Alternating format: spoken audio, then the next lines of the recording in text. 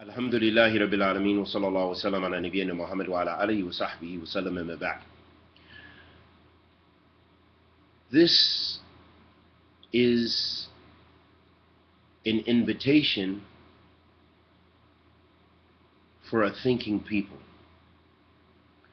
for people who want to go beyond the headlines, for people who can read beyond the common script that Islam is responsible for terror, or that Islam is the root of evil.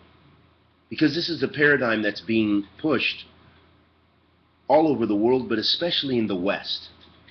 And it affects us tremendously as Muslim minorities. But how does this affect us all as communities, as a world community, Muslim and non-Muslim?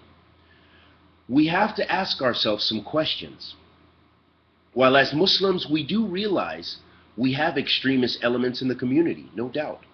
There is a group called Al-Shabaab. There is a group called Al-Qaeda.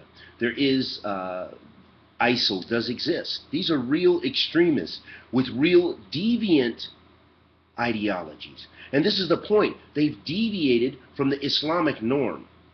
They've deviated from the community of Muslims and adopted ideologies which have more in common, have more commonality with some of the components of Hitler's belief and others than they do with Islam. No matter what the so-called experts, people like Morton Storm,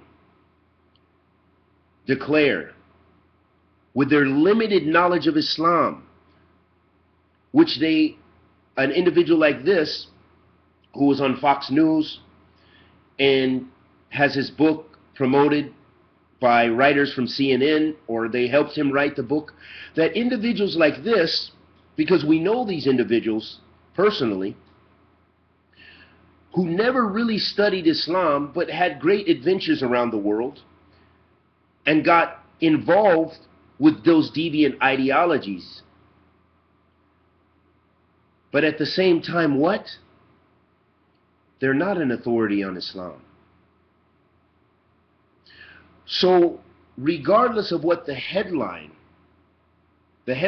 tell us and what's being articulated and pumped out and propagated about Islam, we have to ask ourselves, all of these happenings, the France attacks, the knife-wielding British guy at Leytonstone Station or what have you, the attack in California, all of these events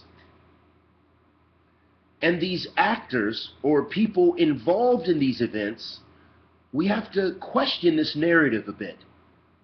We have to sit back, because as a Muslim community, we're shocked. But even as non-Muslims, people who are non-Muslims should reflect. Is there a greater picture here to take away our rights? To demonize one group and cause the infighting so others can profit. So that security and weaponry and war can become more profitable at the expense of human beings and at the agenda of greater and bigger organizations and corporations and others who are behind the scenes pushing the buttons. I'm not a conspiracy theorist, but some of these recent events have caused us to, as thinking people, to question. And because these events directly affect all of us, Muslim and non-Muslim, and our relationships with one another, especially as minorities in Muslim societies, and minority non-Muslims in Muslim societies. This affects all of us. So we have to ask, who's to gain from the mishap?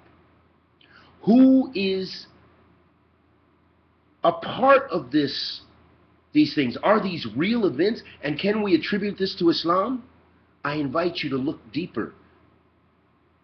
I invite you to look. We hear all kinds of stories with the recent events in California.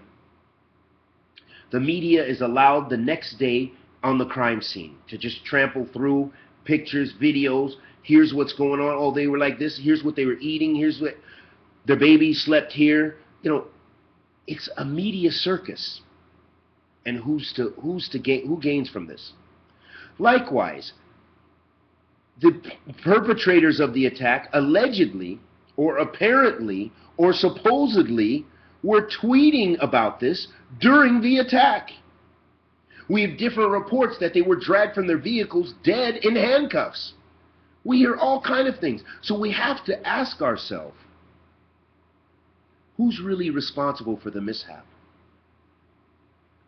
So I invite those people who are thinking, who will not be played into hatred and causing harm and discord so easily between the various communities, to think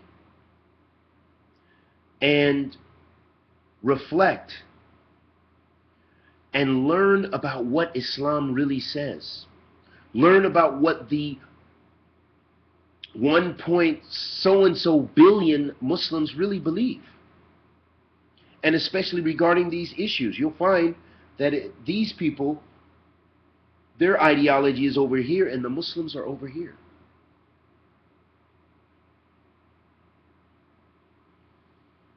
And